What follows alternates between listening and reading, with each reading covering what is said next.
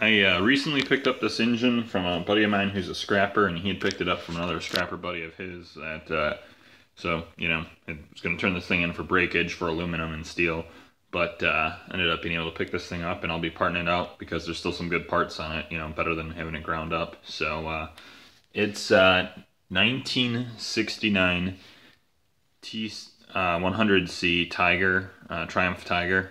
It was a 500cc two-cylinder bike, and basically you can see there's a couple. Basically, it's the bottom end, and there's one piston still on it. Cases, I didn't see any repaired welds on here or anything. So I mean, I've got to dig into it yet. Haven't really started digging into it too much at all. This is just how I picked it up. But yeah, this cover here looks pretty clean. So I'll pop that off and polish that up and stuff. But yeah, if you're interested in any parts I can ship, you can just shoot me an email at rustbeltcycleparts@gmail.com, and we'll go from there. All right, thanks for watching.